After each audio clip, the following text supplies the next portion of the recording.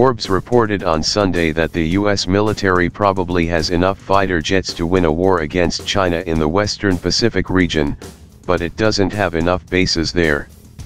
The report suggested that the U.S. Army could borrow bases from China by dropping paratroopers or landing Marines on some of China's islands and reefs. However, the U.S. military's desire to achieve such a combat goal with the Marine Corps alone is tantamount to a daydream.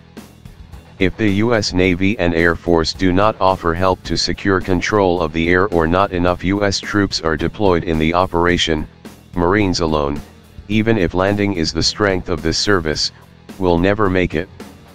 Marines alone might succeed with a small and militarily weak country as target. But China is not one. A military operation of this kind will not be carried out before the Pentagon, the U.S. Indo-Pacific Command, and the U.S. Marine Corps Forces Command all give green lights. But high-level military officials will make the call from the level of national interests, and take into consideration the situation of other countries in order to maximize their strategic interests. Hence, they are not likely to meet the needs of only one service branch. Chinese State Councilor and Minister of National Defense Wei Fenghe on Thursday took a phone call from U.S. Secretary of Defense Mark Esper upon invitation. The two sides exchanged views on bilateral ties and military relations, as well as the next phase of bilateral military exchanges. Well aware of the standing tensions, Esper said the two militaries should maintain dialogue and consultation to manage crises, avoid misjudgment, and reduce risks. In the context of this consensus between Beijing and Washington, the assumption that U.S. troops could capture China's islands and reefs in the South China Sea is no more than media speculation. It is based on the premise that there will be large-scale military conflicts between the two major powers.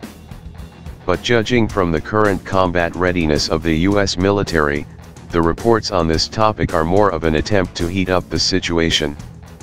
It reflects that certain U.S. military branches, such as the Marine Corps and even the U.S. Army, want to take the advantage to demonstrate their importance to America's South China Sea strategies.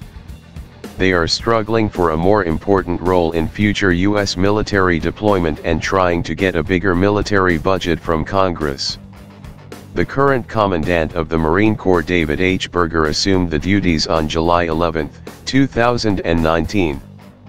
One might surmise that he focuses mainly on how to make full use of his service instead of develop an overall strategy.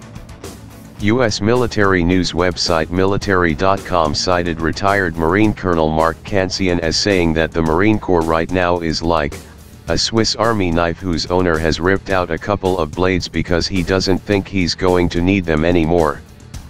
Based on the two above-mentioned reports, it is obvious that the Marine Corps hopes to gain more importance in the eyes of the Pentagon. China's construction on its own islands and reefs in the South China Sea is mainly for civil purposes. Necessary defense facilities are also deployed on them too. This is an exercise of self-preservation and defense, a right granted by international law to sovereign states. It has nothing to do with the so-called militarization of the South China Sea issue whatsoever. The US sees the region as a leverage to contain China. It has constantly hyped and exaggerated the so-called military purpose of these island and reefs only in order to push for greater flexibility to conduct military operations in the area. But if the US military really reaches out to capture China's islands and reefs, it will declare the start of a total war with China. By then, the US troops will have to face an all-out counterattack from the People's Liberation Army, PLA, and will certainly pay a heavy price for their reckless decisions. After all, the PLA faces no rivals within the First Island chain.